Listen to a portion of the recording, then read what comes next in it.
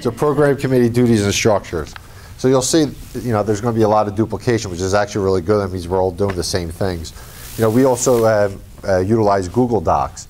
Is there an opportunity within Collaborate? Could Collaborate actually accommodate the same features as Google Docs? From my understanding, most regions, the chair-elect runs the spring meeting.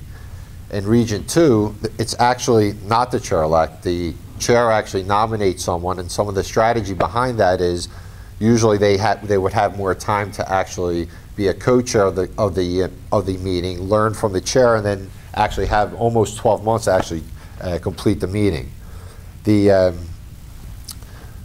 As we were discussing, as far as how many people are going to be on your program committee, I think the previous group actually said sometimes we'll see that we have large program committees. Really, it's usually a nucleus.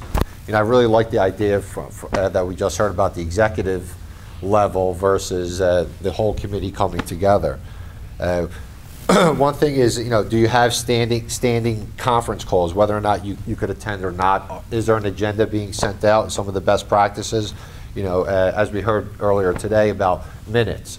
Are there minutes being done? Are they being sent out? Are they being filed? Are they actually being referenced during the next call? Region 1 actually has personal meetings. Obviously, I'm a big believer you get a lot more done in person than you can on the phone, but sometimes we always don't have that luxury. And on the second page,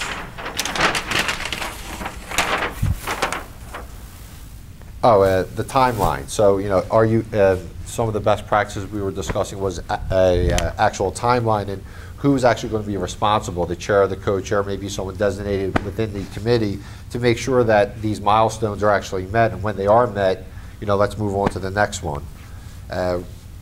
Publicity, I'm open to suggestions for this one.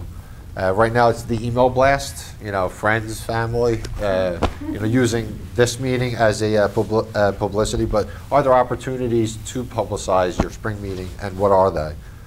Sponsorship, actually, you actually asked me the question. I thought it was a great question. How do you get sponsors? And to be honest, I'm going to utilize this meeting to, there's tons of them out there, so we're going to be, asking and pleading and begging. But, what are the best practices? How do you actually get sponsors?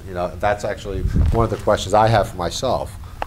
We learned a lot today, obviously, about the food management and the hotel logistics. Call for sessions. So, one thing that we were discussing, do you have a call for sessions? You actually send out that email blast. What is that response rate, or how do you actually encourage a better response rate?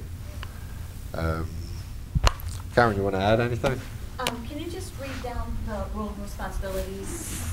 Sponsorship, fund track activities. So if you're actually creating the tracks, how are you actually designating who's going to be responsible for them?